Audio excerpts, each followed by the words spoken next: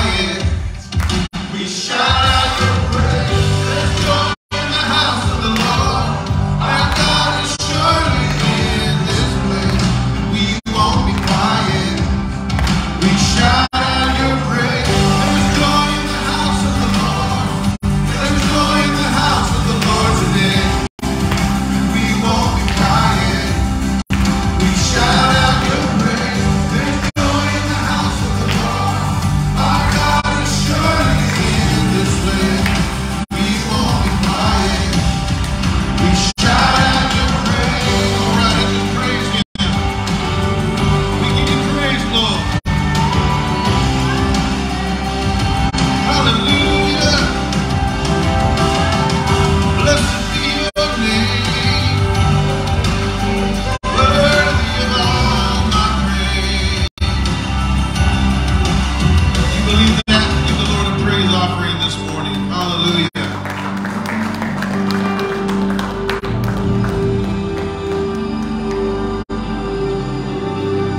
Well, I really like this song because when we were youngsters, we were going through so much stuff as teenagers, you know, and trying to be a Christian as teenagers is like one of the hardest things to do, because not only do you have, normal things that every teenager goes through, changing body, image, understanding, our development of understanding, our cognitive level is still developing, and there's a lot of mushy stuff going on in our brain. The way we think it is, yeah. And so, we're so confused. We're going this way, we're going that way. We're peer pressure, our internal pressure, hormone pressure. You got all kinds of pressure going on all over the place. But God was able to keep a relationship with us through all of those pressures. And one of the ways that we really got our stance and our feet about us was we would come to church. We would come to the youth group, and we would get our strength from brothers and sisters, and we would pray for each other. And man, I'm telling you, if that wasn't there, I don't know where I'd be, brothers and sisters. I'd be gone. I'd be off the deep end like many other people.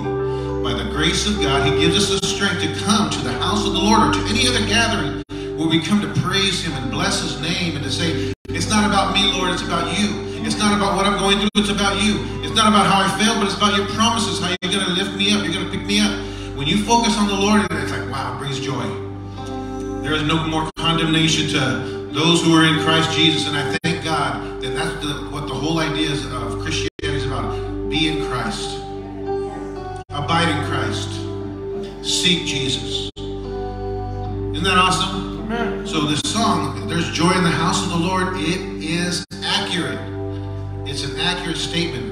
The guy who wrote this, Phil Wickham, he's going to be at the fairgrounds this season at the fair. So we're going. We're going to go and check him out. So hopefully we can see you guys out there. And I know the youth group is going out there. So we're going to have fun. We're going to take the gospel and the presence of the Lord to the fairgrounds. And we're going to be the light. We're going to be the light that God has called us to be. Amen? Well, God has been so good to us. And one of the awesome things about how He builds us up is He doesn't condemn us. Isn't that awesome? People around us, there's a lot of people around the Christian world, and they got a degree in how to condemn people. They got a degree, like, I don't got a bachelor's degree. No, I got a master's degree. No. I'm going to take it. I got a doctorate in how to condemn people. That's not Jesus. His loving kindness is better than life.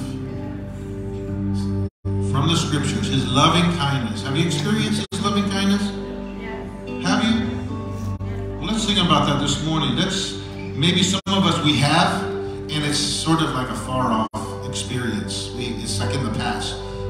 His loving kindness is for us right now. You know what his loving kindness, another word for his loving kindness? It's like his loving kindness. It's like a longer word. Mercy. Yeah, it's new every morning. It's fresh every morning. I don't care what happened to you yesterday. I don't care what happened to you last night. I don't care what happened to you on the way to church this morning. The idea behind the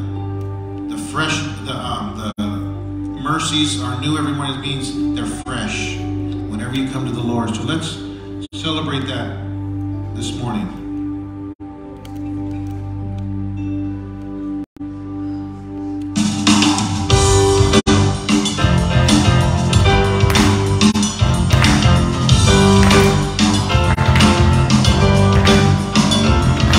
Love is everlasting. It's an everlasting love. Mercy is as new as every rising of the sun. Your loving kindness is better than life. Your grace is all sufficient. It's an all sufficient grace. Your power and your glory are forever on display. And your loving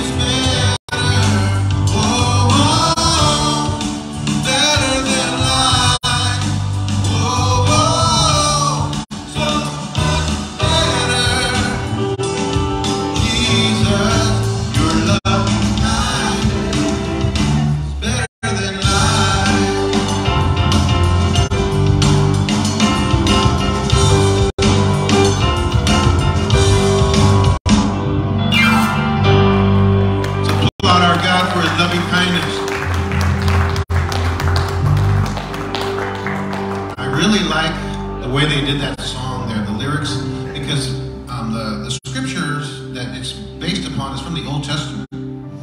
But then they go and they bring it to the New Testament, they bring it to the New Covenant. They start singing it to not just to God, the Holy Spirit, those are the invisible parts of the Trinity, but then we have the physical representation of the invisible. And who is that? That's Jesus. So we bring it back to Jesus. That's why we're a people who are what you might call Christocentric, or you can just call it we're Jesus people. The Father, the Spirit, all of that is Jesus is the filter. He's the physical filter of the invisible. And so that's why we give him priority in how we understand God the Father. That's how we understand his love, his peace. We look to Jesus. We look to Jesus. He is who we go to. We're going to talk a little bit about misrepresentation. There are people, sometimes we do it too, we misrepresent God in different ways. And so there's many people, many cults, many sects of people, or other organizations, and they have a misrepresentation of Jesus because their focus was on a man. Maybe he called himself a prophet, right? You know, there's people like that, even this modern day. How many remember Jim Jones? You remember him? Jim Jones? He got a whole group of people from San Francisco area and took them over to South America, and he wanted everybody to just listen to him. He had the interpretation. He wanted to make Jesus known, but his own way. Misrepresentation. There's a lot of that in this world, so much. So that's why Jesus says, "Come to me." Don't come to Anthony. Don't come to Alice. Don't come to Priscilla or JR or any of us up here. No, you know what we're going to do? We're going to tell you, you can go to Jesus directly. And you're going to get the love, the peace. You're going to get the pure water that comes from him. So let's go before the Lord just right now. And we're having a good time here. It's good to come together. But the reason why it's good is because we're here to spend time with Jesus. Hallelujah. Thank you, Lord.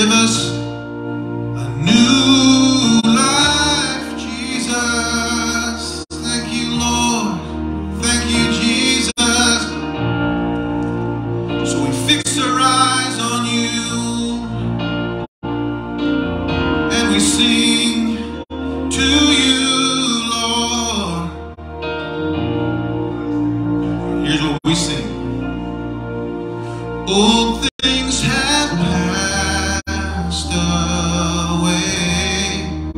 Your love has stayed the same, and your constant grace remains my cornerstone. Things that we thought were dead are breathing in life again. You cause your sun to shine on darkest night. For all that you've done, we will pour out our love. This will be our anthem song. Jesus, we love you. Oh, how we love you. And you are the one our hearts adore. Yes, Jesus, we love you. Oh, how we love you.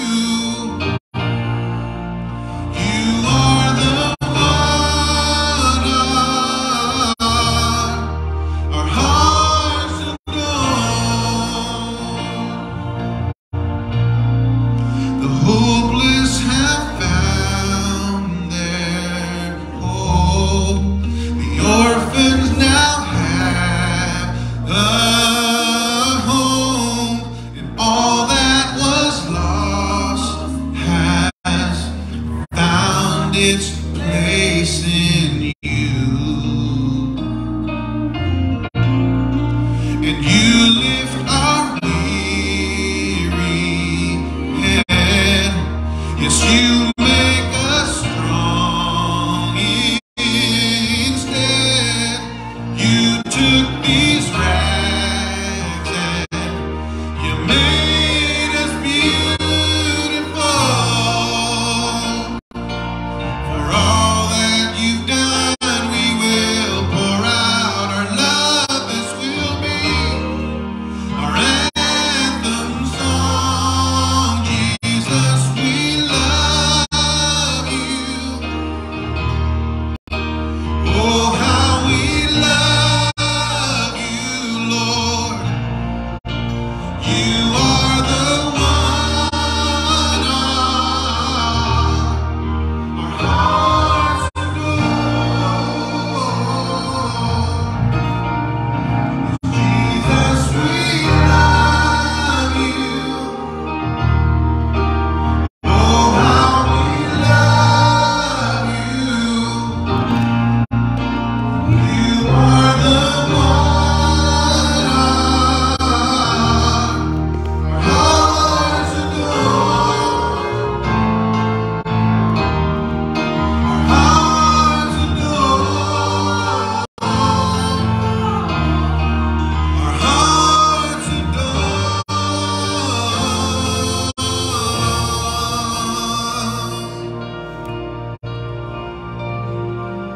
Our affection, our devotion is poured out on the feet of Jesus.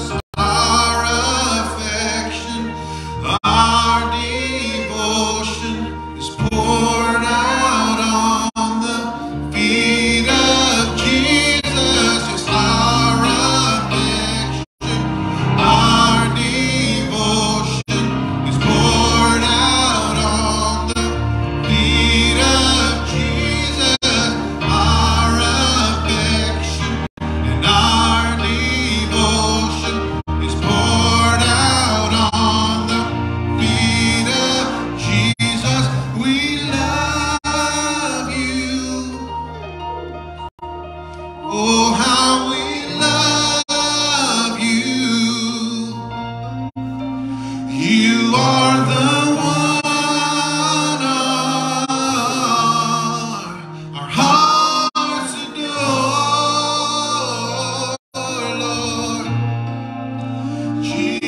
Jesus, we love you.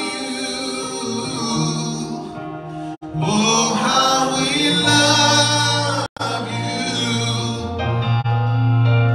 You are the one our hearts adore.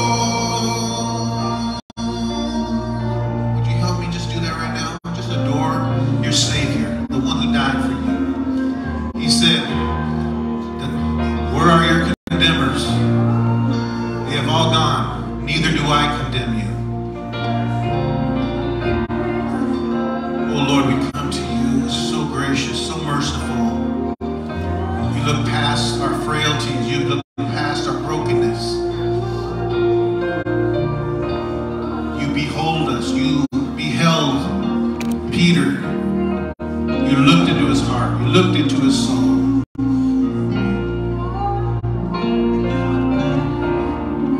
Shine your face upon us, Lord, as we look to you, as we lift our heads, our countenance to you, to the one who loves us, to the gracious one, to the Holy One, the giver of righteousness, giver of holiness.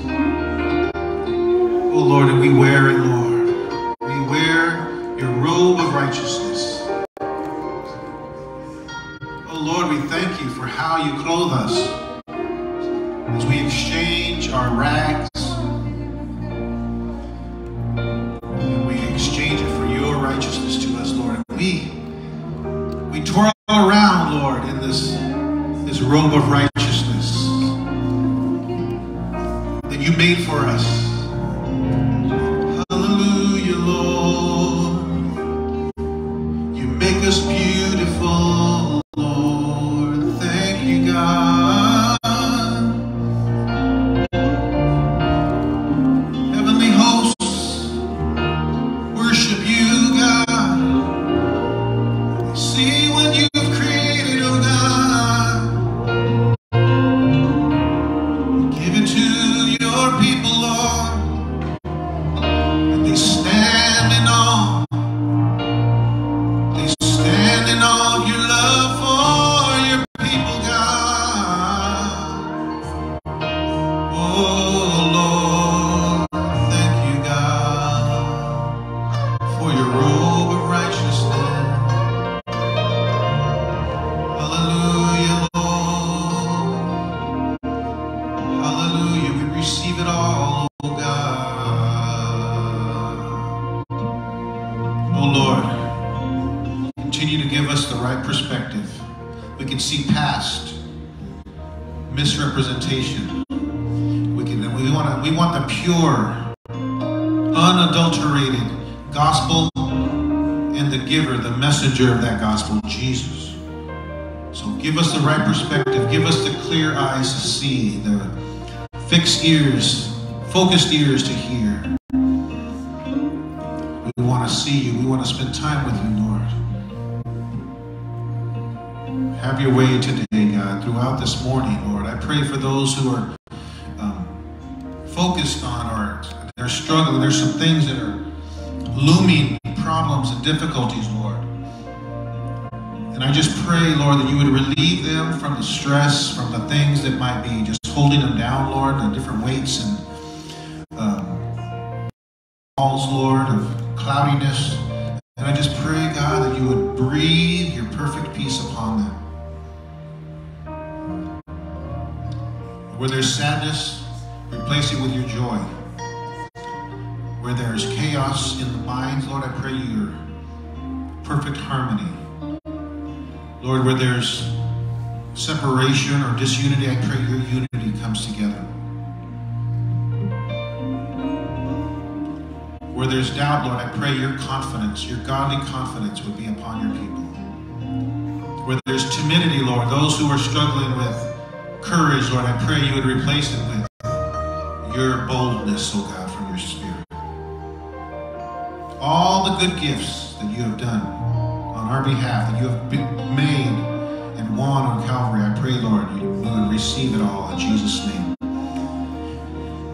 How many want to receive all that God has given us this morning? Yeah? Let's applaud our God just in God.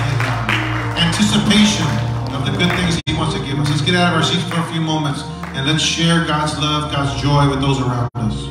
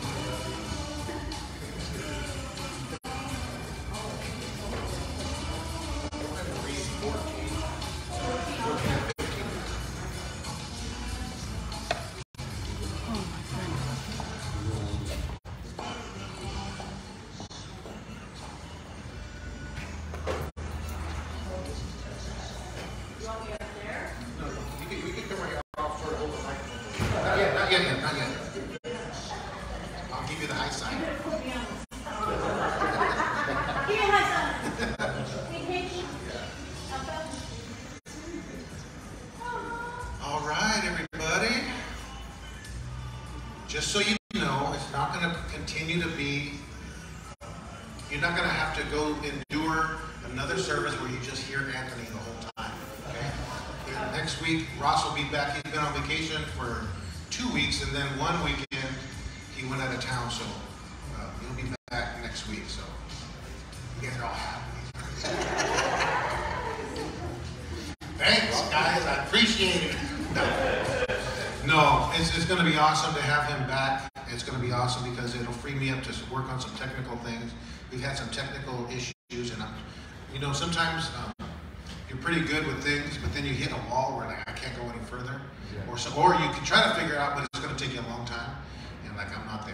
So I got to get some persons over here to focus on some of the technical things that we need done. Well, I can give you a little example of how that has helped me in the past month. We want to get ourselves ready financially for a lot of things in the future, and so I'm not an accountant, I'm not a CPA, and so we have a bookkeeper, we have a person who pays the bills, but we certainly need to have some of these reports, different financial reports and stuff put together. And so I've spent a lot of time doing what I know how to do, making expense reports. One of the things I hate doing. I know how to do it, but I hate doing it because it's like you got to go for every expense on your either the card or the bank, and then you got to give a reason for it all. So I did that from July all the way back to when we started. I mean, there was stuff already done, but I had to put it in a certain file, a certain document. And so, man, I did it all. And I was dying. I'm not that kind of person. I know there's some people that are really good at 10 key, I'm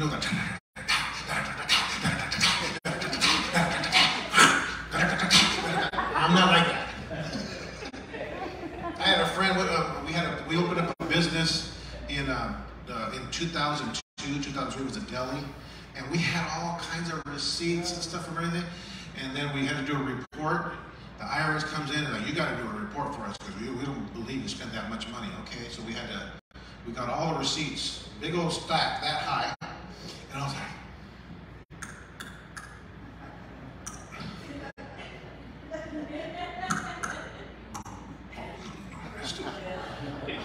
give me the receipt back. See.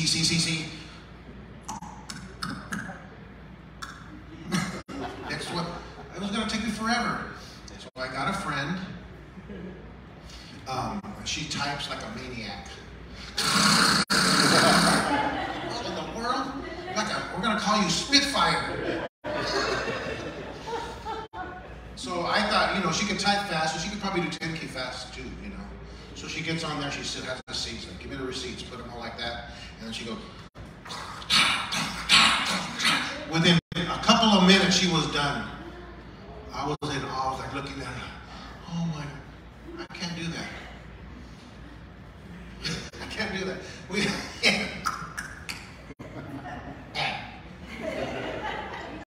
Next one. Where am I at? I'm hungry. Can you give me something? I got to start all over again.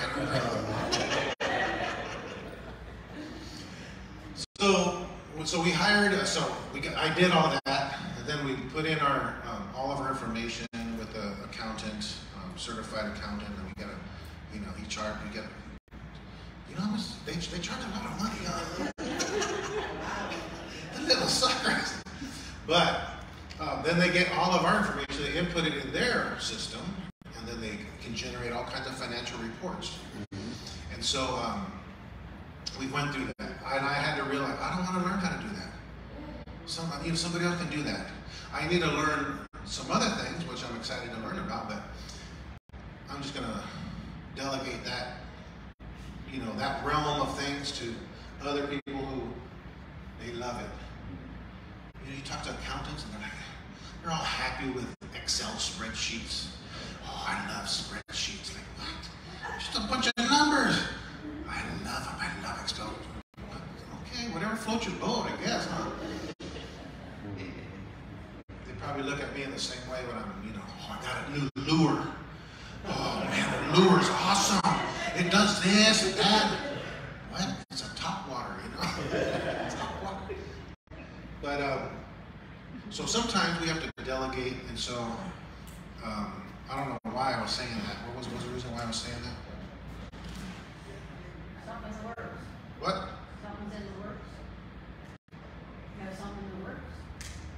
Something that works. Something in the works. You've been working. Something in the works. Yeah, we have some things in the works that for the church here.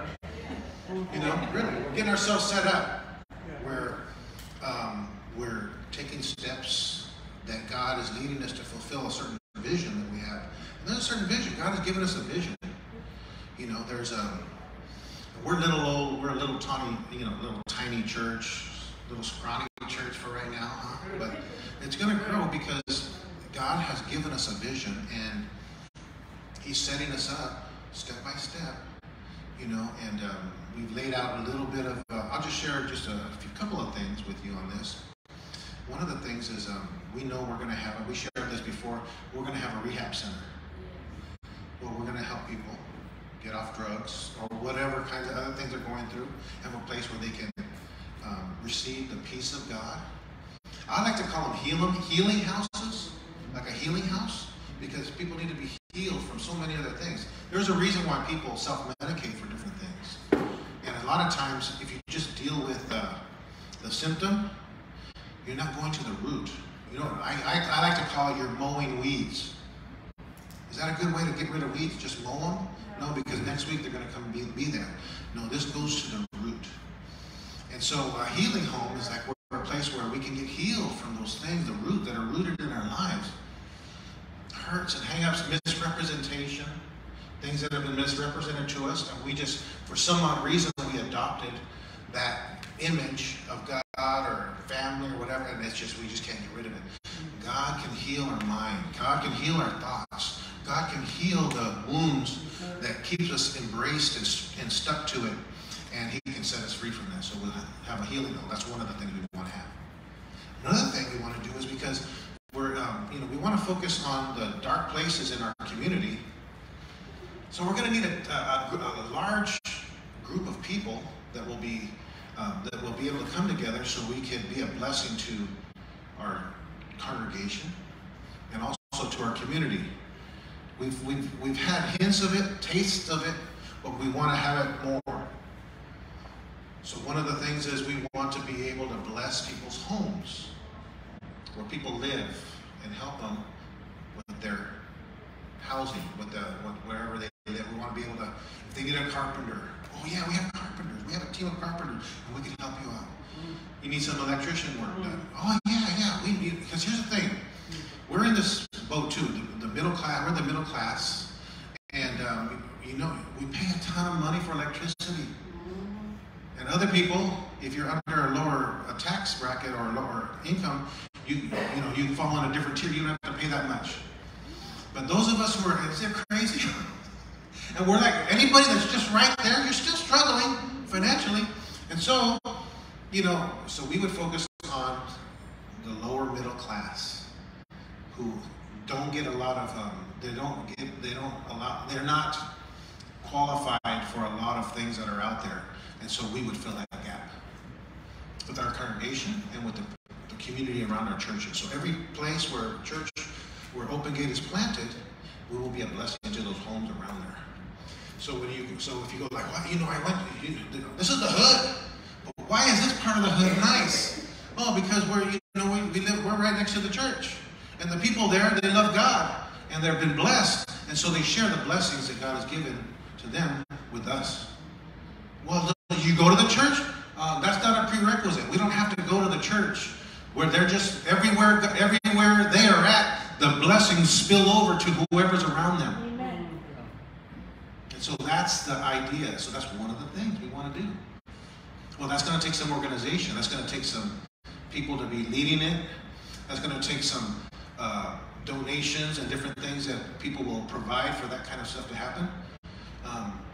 The other thing we want to do is we want to have a trade school of some sort, because some people get caught up in school and they drop out or they graduate, and then it's like college is just not their thing. You know, they graduate from high school. They're just happy to be away from, you know, school. Especially nowadays, you know, you get a degree. It doesn't guarantee you're going to get a good job. So what do we want to do? We want to fill in the gap. We want to provide trade schools that are affordable, that are a blessing. And we have some people. We have some retired tradesmen who will be a part of that. That's going to take some organization. That's going to take some financial help. And we'll get the high schoolers. We'll recruit them. There's already grants and stuff that are ready. We'll make tiny homes. Make some little homes for the homeless people that we work with.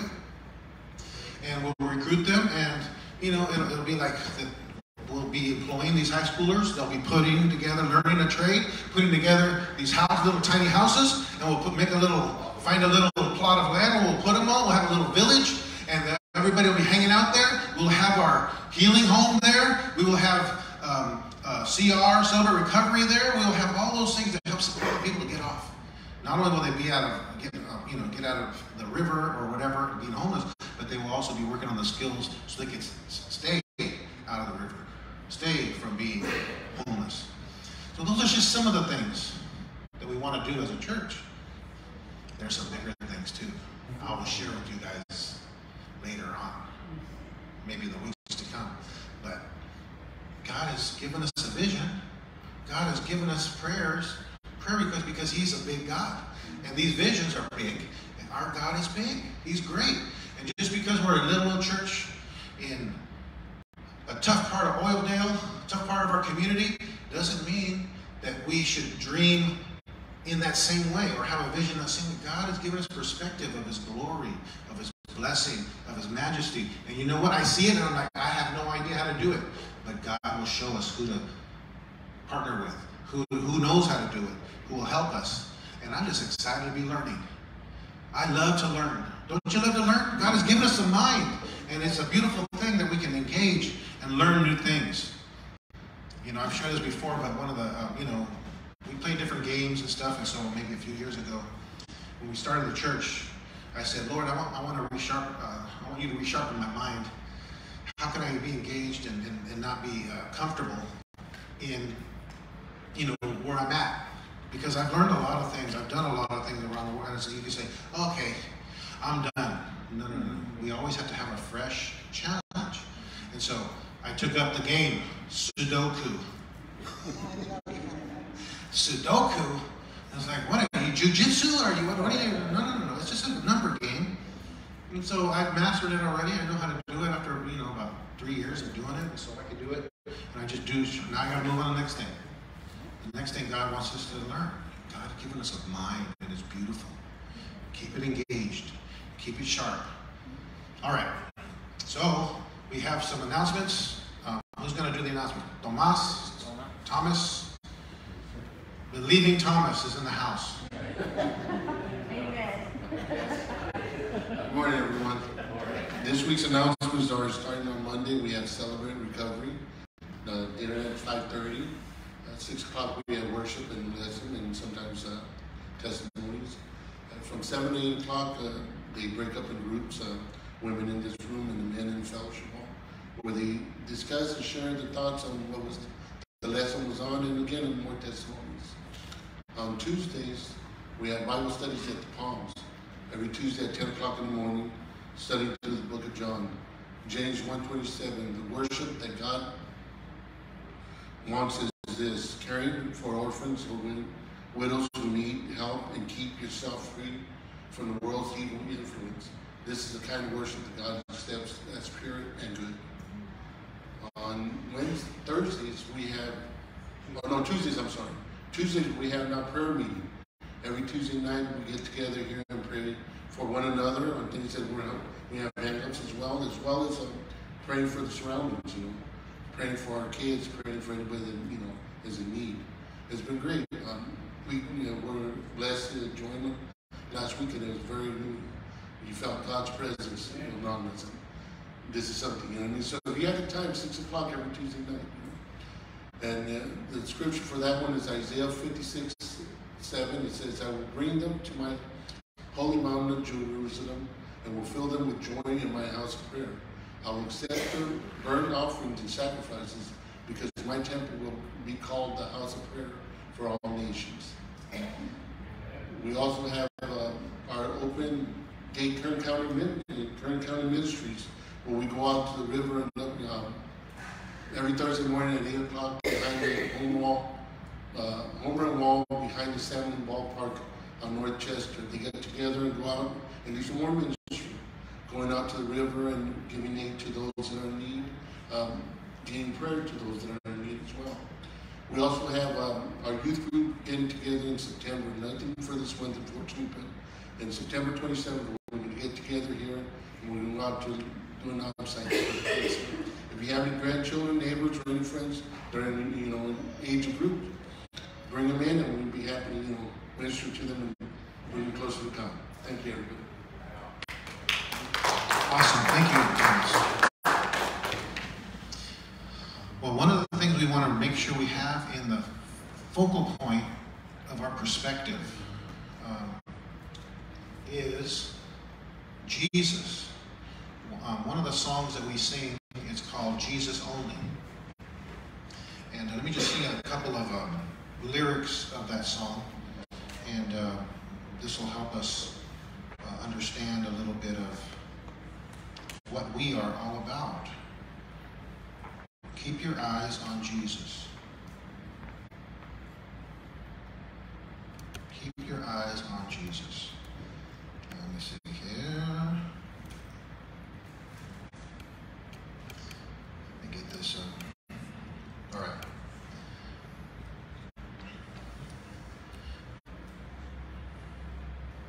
Lord, help us to be anchored.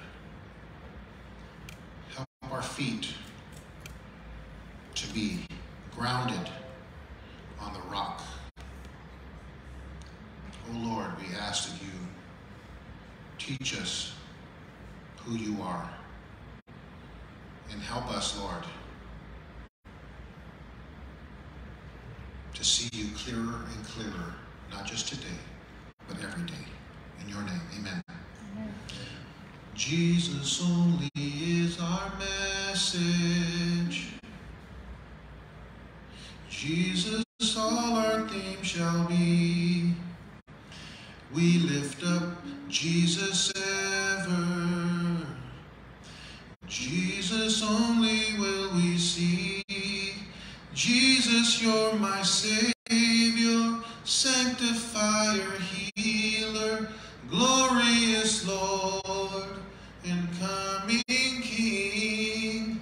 Jesus, you're my Savior, sanctifier, healer, glorious Lord and coming King. Jesus only is our Savior. All our guilty bore away. He our righteousness forever. All our strength from day to day. Jesus, you're our Savior, sanctifier, healer, glorious Lord and coming King. Jesus, you're my Savior, sanctifier, healer, glorious Lord and coming King. It's Jesus only, it's Jesus ever, Jesus all in all we sing. It's Jesus only, Jesus ever, Jesus all in all we sing. Jesus, you're my Savior, sanctifier, healer, glorious Lord and coming King. Jesus, you're my Savior, sanctifier, healer, glorious Lord and coming King. I like to sing that every once in a while because it reminds me of what my focus should be. In the midst of me typing all kinds of stuff, doing all this paperwork, sometimes I say, I got to get this done. It's all about what I'm typing. It's all about this whole paperwork because it's all about financing or whatever. No, it's all about Jesus, Anthony. When we're out at the river, we got to get supplies ready. We got to reach out to these people. Come on, everybody. Let's get together. This is what we're all about. We got to get all as many donations as possible so we can give and have an impact on these people's lives. No. It's all about Jesus. Are we giving Jesus? Do I have the strength of Jesus in me? Am I speaking about Jesus to the folks as we're giving these things out? When people get their lives changed and the glory goes to Jesus. Oh, by the grace of God, we will do this. Oh, thank you that we are able to bless you. It's only by His grace that we are here. By Jesus, the grace of God, that we're here. Glory to Him. You want to be set free? You need help? Don't come to us. We're here, but let me just tell you, you can get more from Jesus. The message that we bring is not about Open Gate Church. You come to Open Gate Church and, wow, you can get this, you can be uplifted, no. When you come to Open Gate Church, you will find Jesus. Jesus is here. The presence of Jesus is here. Why am I saying this? You want to know why I'm saying this? Because there's a lot of misrepresentation out there. A lot of misrepresentation of people, churches, religious groups who are acting like they're representing Jesus, but they're only representing themselves. Or they're only representing a pet scripture, a pet doctrine. We are here, and we're not even representing a character. Bugs Bunny, he's a character. Oh, some of us, we love Disney, and they're all about Mickey Mouse. They have everything about Mickey Mouse, and you see them, you're like, wow, these people, they know about Mickey Mouse. Mickey Mouse isn't real. You see? But people also have that idea with church and God in the same way. They don't know. We're here not talking about a character. We're not talking about a personality. We're talking about a person. A person. And He is not dead. He's alive. That's what people can't get. That's one of the hardest things for people to get.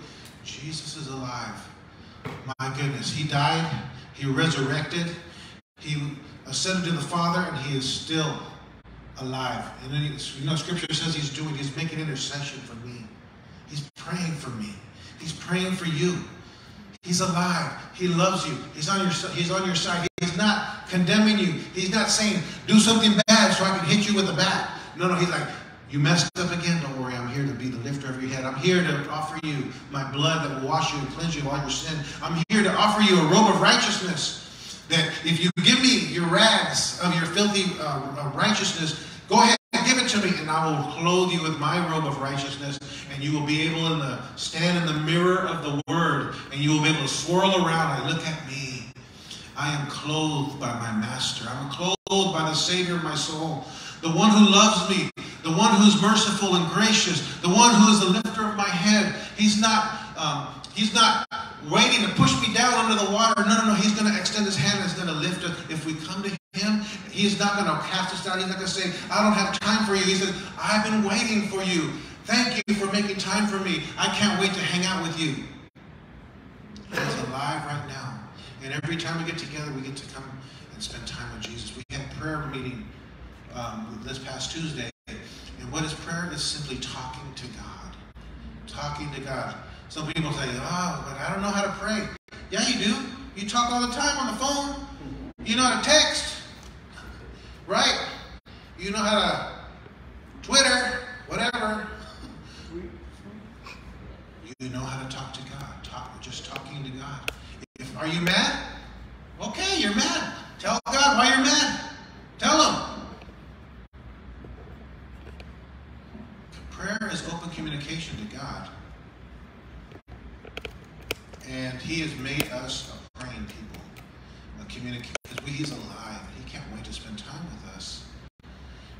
And so maybe here's a good thing that we can work on. I don't like to pray. Anybody out there don't like to pray? I'm going to raise my hand first.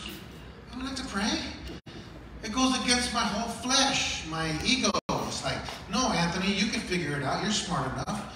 You know a little bit about computers. You know a little bit about, music. You know a little bit about this, that, and the other. So you can figure it out. It's like, yeah, but no. I need to go to Jesus. I'm not going to use my past experiences to try to figure things out. I could.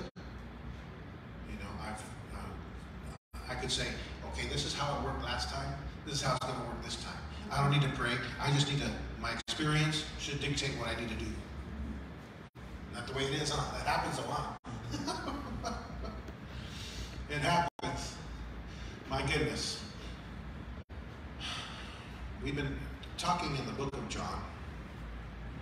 And John, his whole focus has been to present Jesus. An accurate picture, an accurate description of Jesus, because the people had an inaccurate, even himself at times, had a distorted perspective of Jesus. And so, John chapter 20, verse 31 talks about why John wrote the book of John, the Gospel of John. You want to put that scripture, John chapter 20, verse 31? And this is, we get some insight on why did John write the book of John. What was his motive? What was his reason? It says, let's read it together. But these are written that you may believe that Jesus is the Messiah, the Son of God, and that by believing you may have life in his name. These are written that you may believe that Jesus is the Messiah. Jesus, talking about the person of Jesus, that he's the promised one that the Old Testament had prophesied about. This is really important for the Jewish people. They needed to realize, oh, okay, this is the one. Okay? And that he's the Son of God. That's for all of us. That's for all of us. He's the Son of God. He's an extension, a representation of what wasn't once invisible. God is invisible. The Holy Spirit is invisible. There are symbols of them, but they are invisible. Jesus is the physical representation of God. So that's why we give him priority. That's why we sing the song, Jesus Only. If we want to know what God the Father is like, we look at Jesus.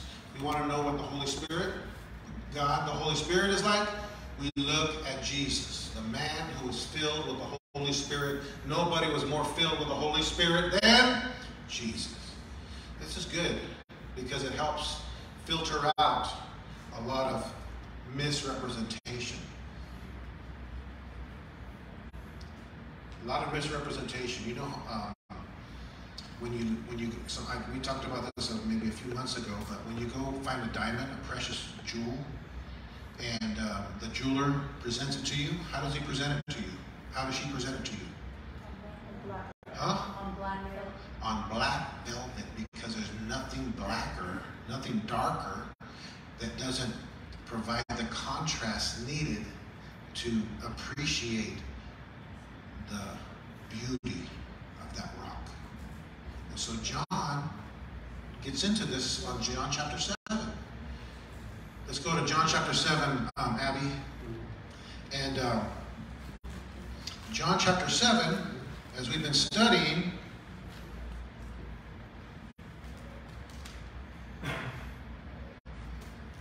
John chapter 7, we're going to go to verse, just go to verse 1 for now. We talked a little bit last week about how John chapter 7, the first part of the scriptures there, the first paragraphs, that there was a festival that was happening. Do you remember what the festival was? Feast of Tabernacles. Huh? Feast of Tabernacles. Feast of Tabernacles, that's right. The Feast of Tabernacles is a practice that Jewish people practice to this day. You can go into the Jewish community, and around this time, the Feast of Tabernacles is called, they call it in Hebrew, Sukkot. S-U-K-K-O-T. Sukkot. And you can go to their house, and you might see it in the front yard or the backyard. They'll have like a little booth. They'll have like a little porch type structure. And during those 7 days, they go to in that structure, and they eat there. They read scriptures there. It's like a place where reminding them of their Jewish ancestors who lived in the wilderness for 40 years. And they lived in tents. So it reminds them that my people, we lived in tents during this time. And it was instated in the Old Testament that they should do this as part of their culture. So they still do it to this day. So this is the time that this is taking place. If you want to sort of give some structure to this, we're answering the question, when? When did this all take place? And when did this discussion take place? He has a discussion with his brothers. His brothers want him to, just to paraphrase or summarize, somebody remember? What do his brothers want him to do? They want him to go to the feast with them, so that way he could proclaim that he's the Messiah. So he could proclaim that he's the Son of God. He could do all kinds of miracles. And they tell him, anybody who wants to be popular, that's what they should be doing. And they had it all wrong. They had a misinterpretation. They had a wrong perspective of Jesus. They were his brothers. And they thought, oh, he's out at it for his glory. He wants to bring attention to himself. And he's like, I don't want to do that. I have a timing that I'm going by. I have a sequence that I'm going by. My Father tells me the sequence, and I just go by what my Father wants. Isn't that neat? Jesus is the Son of God. He's the King. He's the Lord. And yet he is submitted. He's submitted. He's not doing his own thing. He's submitted. Wow, that's a challenge for me. I have to make sure that I'm submitted to leaders, to the Lord, to his word, to his spirit. And I got to be guided to the sequence. It's not just doing it is the key, but also how I do it. If it's according to how he's laid out. This is a good question on, what's going on here that answers the question on why didn't Jesus want to go to Jerusalem? 2 reasons. During the feast. He didn't want to go because he didn't want to say, I'm going because you are telling me, my brothers. Then I'd be listening to you. That's one thing. He wanted to be a man pleaser. He would want to be his father. He wanted to please his father. There's a sequence. And then number 2 is he knew that the religious people, the religious leaders were setting a trap. They wanted to kill him. It says right there. He did not want to go about in Judea because the Jewish leaders were looking for a way to kill him. He knows it. They're going to set up a trap.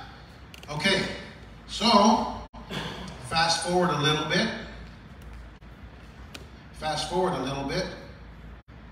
Does Jesus not go to the festival? No, he goes eventually.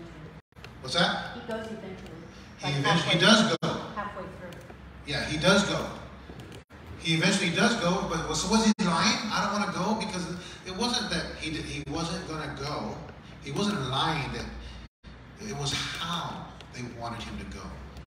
Remember, any of the festivals, all the villages around there, we're in Jerusalem. It's on the city on a hill, and everybody comes on the road and they sing songs as they get closer and closer to Jerusalem. And so it's like a parade of villagers coming, and it's awesome. They're singing songs, the songs of ascent, the songs that like every place in the ground you can tell this is sing this song, and they're singing the song, and then they come to another place, sing this song. So there's a sequence of psalms. It's called the Song of Ascent. And you get higher and higher and higher, and you sing these songs, and it sort of builds up the joy and the focus and and the emphasis, and it just grows and grows and grows, and then they finally make it to Jerusalem. Jesus said, I'm not going to go that way. I know it's coming my way. I know there's something there. They want to kill me, and I'm not going to go. He also says in this portion, because his brothers didn't believe, he states to them in verse 6. He says, go to verse 6 there, Abby. He says, he's talking to his brothers. Jesus therefore said to them, my time is not yet here. Yeah, there you go. Therefore, Jesus said, my time is not yet here. For you, any time will do. Are you like that? Anytime? As soon as possible. Is time? Are you so focused on time? Do you like certain things done at a certain time? And are you submitted to the way God's timing is? Let me ask, how is God's time? Most of the time. Can I ask you a question? How is God timing compared to our timing? Forever. Huh? Forever. Huh? It takes forever? It's like, Jesus, when are you going to do it, Lord? How long will it be, Lord? I'm waiting. It's like, I don't have the patience of Job. That's sort of the idea that's coming across. And this is the challenge for us. Jesus is modeling that there is a timing, humanly speaking, that is not according to God's timing. With you, any time is okay. He's trying to contrast. The black velvet is there. Are you the black velvet sometimes? When it comes to time, the gem of time? Are you the diamond? We're like, oh yeah, it has to happen. I need this, that, and the other, but it's okay. I'm going to wait on the Lord. I love to wait on Jesus. I just love to hang out and worry about how this and that and the other is going to get done. I love it. I like it so much. Come on, everybody. Come to my house. We're going to have a waiting party. What are we going to do there? We're just going to sit down and we're going to wait. Because it's my party and I'll wait if I want to. There's a timing. And you cannot enjoy that time if you're not submitted, surrendered to the Lord. Jesus is saying, hey, I'm the king of the universe. I can, with a snap of my finger, I can do whatever. But I'm not on my own time. I'm submitted to my Father. Amen. And why is that important to understand? Remember John is telling us, if you believe in the Son of God, if you believe in the Messiah, if you trust in Him and how He does things and model your life, you will receive what? John chapter 20, verse 30. Life. Eternal life. See, John is wanting to get us there. Some of us were like, I don't have eternal life. I don't have abundant life. Well, because you're missing out. You have a skewed version of Jesus. You're missing out. What John is doing is he's dismantling the religious picture and structure and statue of God. And he's letting Jesus shine. Okay, so let's keep on going. It says in verse 10, however, after his brothers had left for the festival, he went also, not publicly, but in secret. My goodness. What a display of humility. The King of the universe, the one who has it all together. He's not saying, everybody look at me. Everybody, I am amazing. I am awesome. Look at the way I heal people. Look at the way you need to give to my ministry. You give to my ministry, and you know what? You're going to come away with some blessings. You give to me, and you know what? A seed of faith into me, then you know it's going to come back to you, and you're going to have an awesome harvest. He's not doing that. He's going in a secret way because he's humble. You see? the Savior, the King, the picture of Jesus. He's humble. He's selfless. Oh, he wants to be known. But do you know him that way? Do you know him that way? Verse 11 says, now at the festival, the Jewish leaders were watching for Jesus and asking, where is he? Another indicator, another proof that he went secretly. He didn't go, with pomp and glory and all this excitement.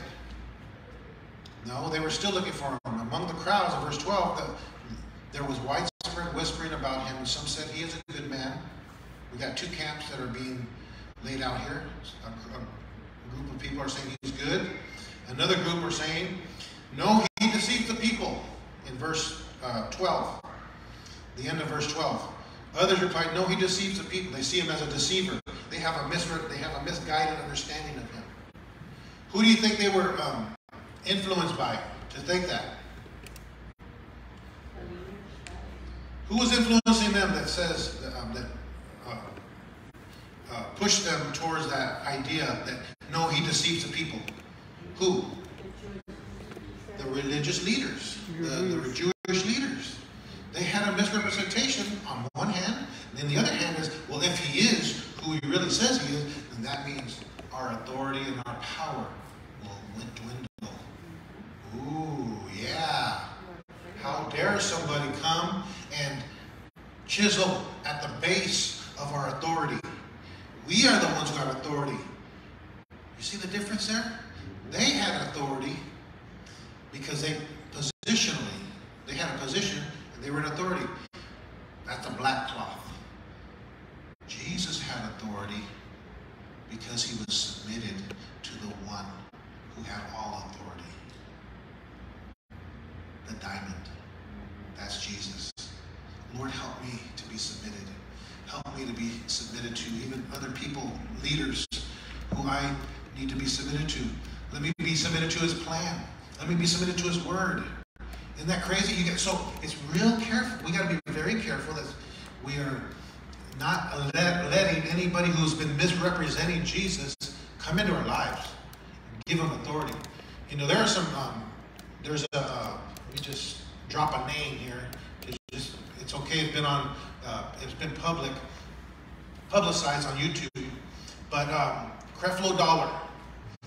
Creflo Dollar was a prosperity preacher, and he talked about, you give to God. If you give to my church, you know what? You will get a harvest. You get money. You will. It's basically prosperity preaching. It's like you name it and claim it, blab it and grab it, confess it and possess it, speak it into his existence, and all this. I want to. I speak it into his existence. I'm going to get a Learjet in the name of Jesus, and all you are going to help me get it. You're going to sow it in the seed, and then whatever you're speaking into existence will come to fruition because you're helping me speak this into existence and gather it. We're all going to just proclaim. And so guess what he did? He did this for years and years and years. He came on TV. He came in a show and he confessed, I was wrong. He said, all those years I was preaching wrong. And he says, if you bought my books on giving, if you bought my books on finances, if you bought my videos, my series, throw it away. Praise the Lord for the humility that he had the guts to do that, huh? But all those years, people like you and me were following him. Why were those people following him? Because they didn't have an accurate picture and perspective of Jesus. You want to know why? You know why? This happens to us too. They'd rather hear someone describe Jesus to them, talk about Jesus, depict Jesus, and that was good enough for us.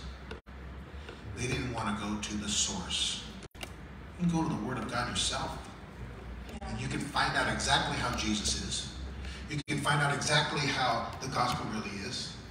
So we bear, and those people bore, and anybody who still gets consumed in some of these false doctrines, we bear some responsibility.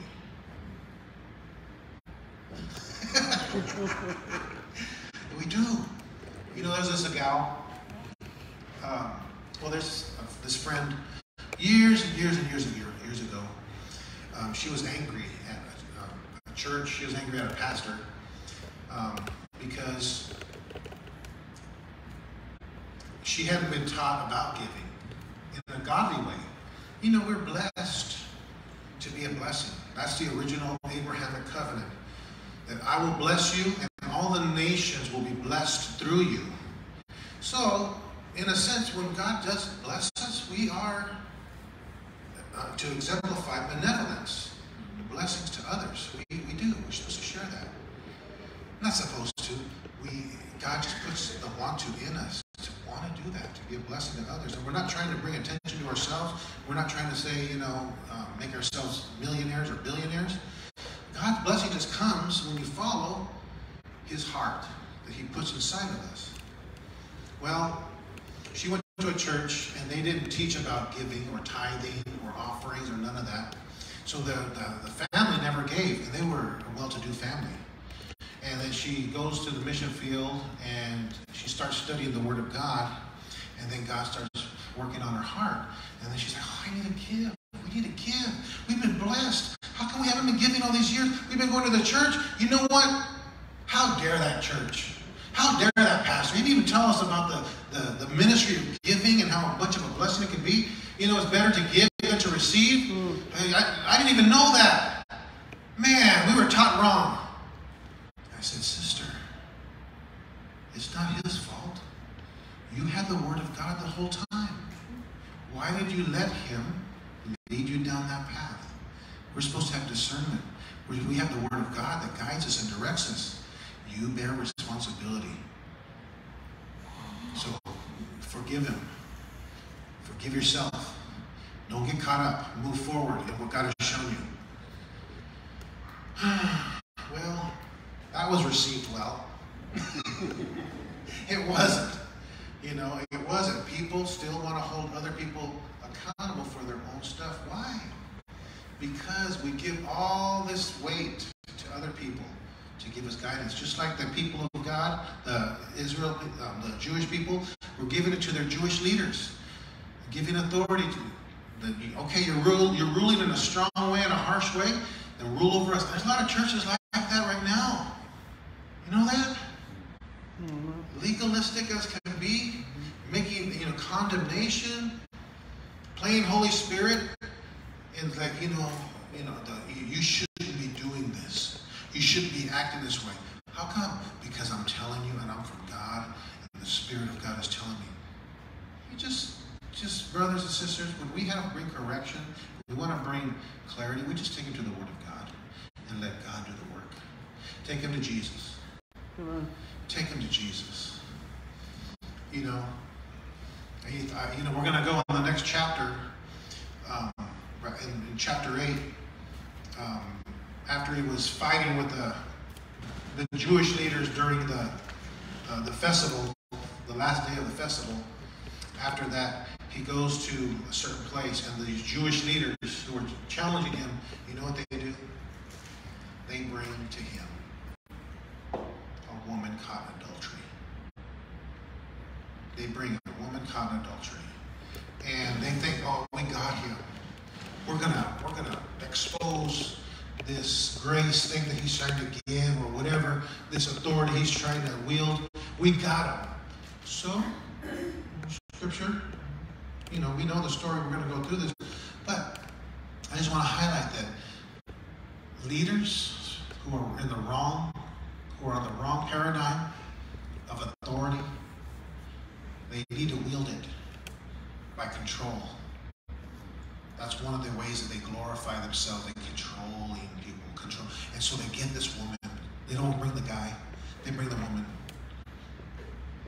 Where's the guy who was caught in adultery? She's caught in adultery by herself? No. What? No, it's two. It takes two to tangle.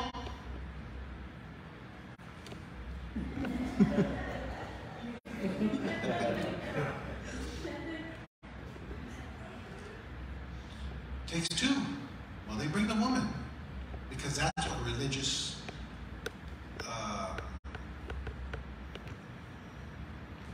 authority type control does.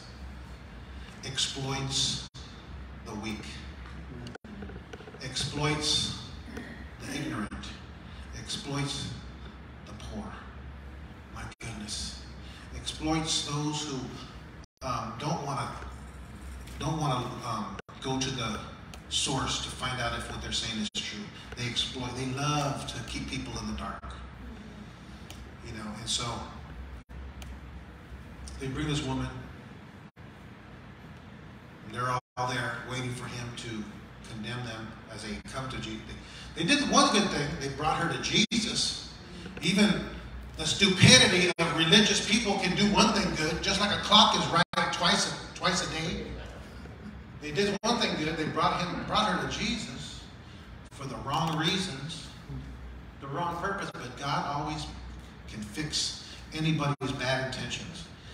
And so he kneels down. He's writing in the ground, and one by one, he says, "First, he who is without sin, cast the first stone." We know this.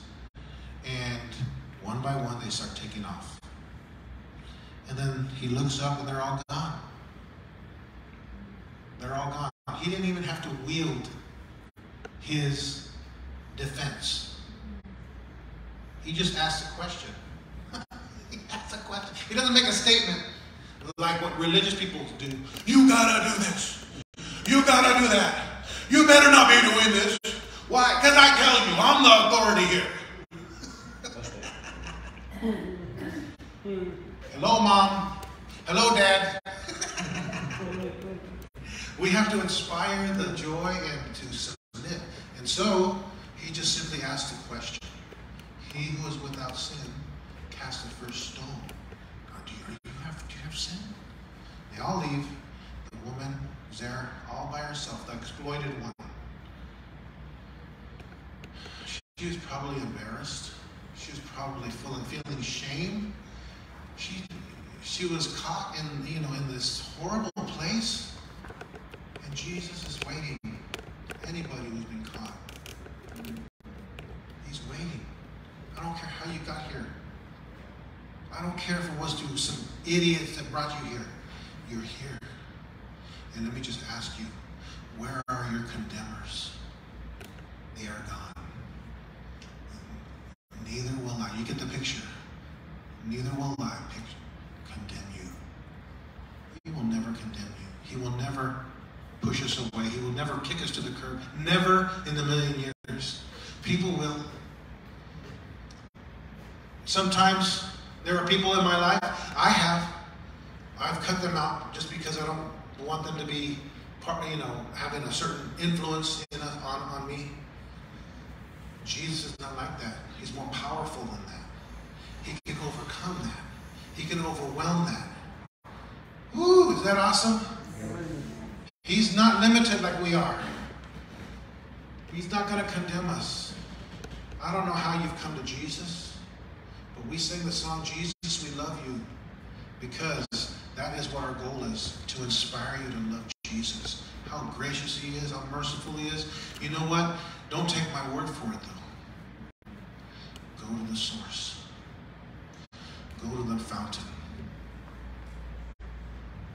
Amen. I'm going to end it right here. This is what he says to the people during the festival. During the festival.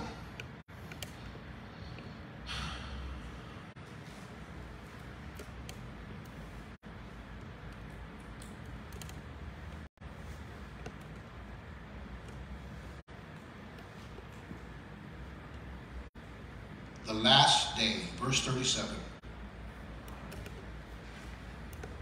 You can find that, verse 37, Abby. There you go. On the last and greatest day of the festival, it was 7 days. This is the 8th day when they were all bringing it to a close. He comes and he tells them, on the last day, the greatest day of the festival, Jesus stood and said in a loud voice, "Let anyone who is thirsty come to me. Don't come to my leaders. Don't come to my prophet. Don't come to my apostle. Don't come to this church. Don't come to that church. Don't come to this pastor. Don't come to this leader. Don't come to this teacher. Don't come to this person. Don't come to this. No. What does he say? Come to me and drink. And that's what we're all about. Go to Jesus. Don't come to me. I will be here for you. I will be here, but guess what I'm going to do? I'm going to say, okay, Tracy, you got some things going on? Come on, my brother, reach out your hand there. We're going to come to Jesus together. Lord, in the name of Jesus, help my brother. And now, Tracy, I want you to talk to Jesus. You can go straight to him, and I will help. I will be here to help you and to strengthen you. That's the way. And yet, God is going to give him a breakthrough. I know it. God is going to do amazing things. And guess who's going to get the glory? You deserve the glory and the honor. It's all about Jesus. Jesus only is our message. Bow your heads with me. Hallelujah, Lord. Thank you, Lord, for helping us to understand you. We can go directly to you. Thank you, Lord, that as we look through glass, looking at the picture of you, looking at you through this glass, for some of us, Lord, it's got a lot of mud on it. There's a lot of distortion in there. But you are clearing it up. And you're going to clear it up even more. Oh, God, thank you for doing that. Thank you, Lord, for helping us to see you clearer, to know you with confidence, to know you with boldness, that we can say, this is who you are. Oh, Lord, we pray. We don't know how we got here. Some of us, Lord, we were pushed here at your feet. Some of us, Lord, we heard your voice and we said, here I am. I hear your voice calling unto me. Some of us, Lord, it's through a lot of toil, a lot of hardship, a lot of trial. We're here. Oh, God. Help us to drink. We're thirsty. We come to you and we drink. Thank you for bringing this thirst to the surface, Lord, in our lives. Thank you, Lord.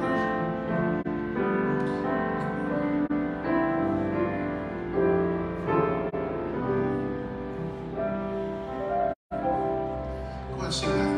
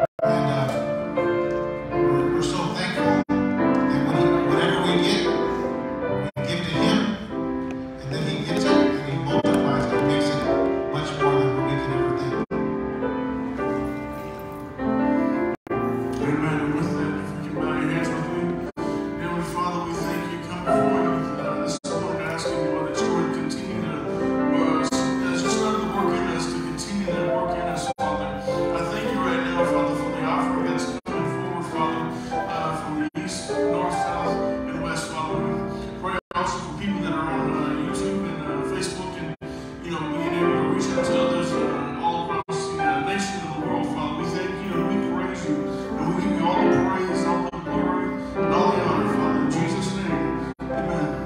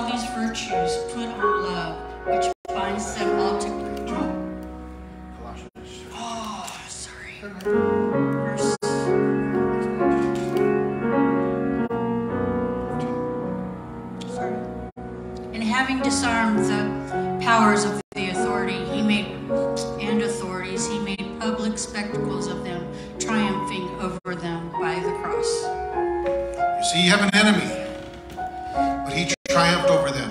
He made a spectacle over them. You know what that means? When he slammed into the ground, he danced around and says, everybody, look what I did. I did all this for you.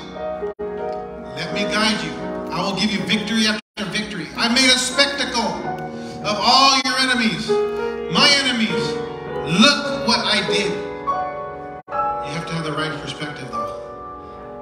Now, God is going to give it to you. Go in the victory God has given you. Oh, dance around the enemies who come before you. Dance around it because Jesus has made a spectacle. Look what I did through the cross and submission and my timing. Look what I did. And you can enjoy the same victory. God bless you. Have a wonderful week. Oh yeah, but we have one announcement. If we can get some guys and any strong ladies, we got a couple of tables that we want to move over here for Celebrate Recovery tomorrow night. So you guys can assist with that. That'd be awesome.